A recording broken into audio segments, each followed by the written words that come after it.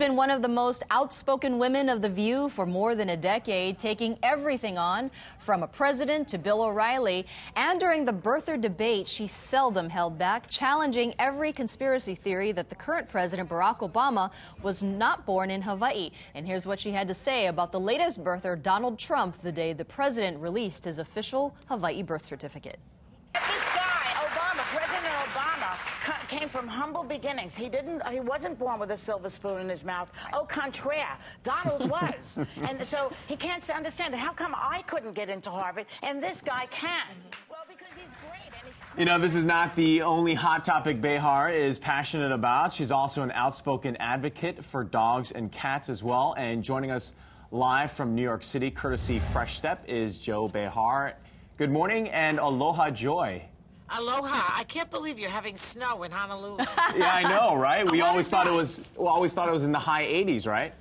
Oh, my God. I don't have to come to Hawaii. I can go to Maine. It'll clear up really soon, we promise. So, okay. Joy, before we get to your beloved cats, let's talk politics for just a second. Sarah Palin in the news these days, going on her One Nation bus tour. She visited the city the other day, including the Statue of Liberty. Are you surprised she didn't stop by The View? Yeah, you know, I'm shocked that she didn't come by. We're so sweet to her. What do you think of her bus tour these days? Look, if she's not running for president, then she's just another lady on a bus going to a casino. You know what I mean? Make a decision, Sarah.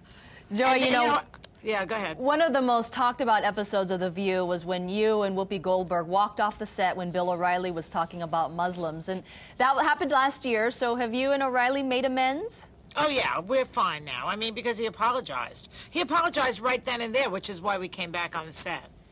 And Joy, we also want to talk to you about what you're advocating here, about the cats that Yes. you're talking about. Tell us a little bit about what you're doing there. Okay, now, according to the ASPCA, there are 4 million kittens and cats that go into shelters every year.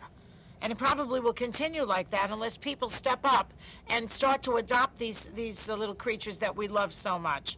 So I've partnered up with Fresh Step Litter and the ASPCA to encourage shelters around the country to waive the adoption fee. That way people would be more encouraged to adopt a cat, an adult cat. And everybody wins that way. The operational costs are reduced for the shelter. People don't have to pay the fee, and the cats get a home. So it's a great idea, I think, and I hope that a lot of shelters will participate in that. It is a wonderful program, Joy, and we're so glad that you're advocating for these animals. We do have to ask you, we heard that you called the Queen of England a bumblebee because she was dressed in yellow during the royal wedding. Is that true? I believe I said she looked like an alcoholic bumblebee, if you must get it. Just That's get even it straight. better. And believe me, they did not love that in England because, you know, the Queen is quite sacred. But listen, I'm a comedian. That's what I do. And you know, Joy, when we were all talking about this royal wedding thing, I kind of criticized a couple of people because I think we had too many royal stories, and I was saying that it's almost un-American to be talking about the royal family so much. But I loved your comment. I thought it was funny. Well, you know, listen, they're a big welfare family, let's face it. They're on the dole in England.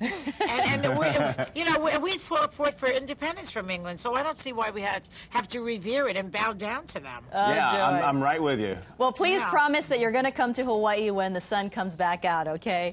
Okay, when will that be? Very, very soon, according to Amber.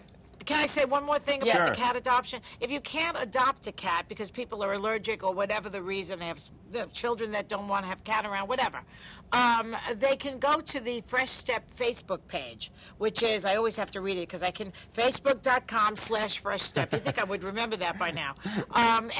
Click on like, and Fresh Step will donate $1 up to $100,000 to the ASPCA and other programs like this. So you can still do that if you can't adopt a cat. All right, Joy Behar joining us live from New York City. Always good to talk to you and see you. Thank you for joining us here this morning. Thank you, guys. See you later, Joy. And Aloha. if you'd like to see her and the rest of the women on The View right here on KITV4, you can tune in every weekday morning at 7 a.m. Time now is 5:53. We'll be right back.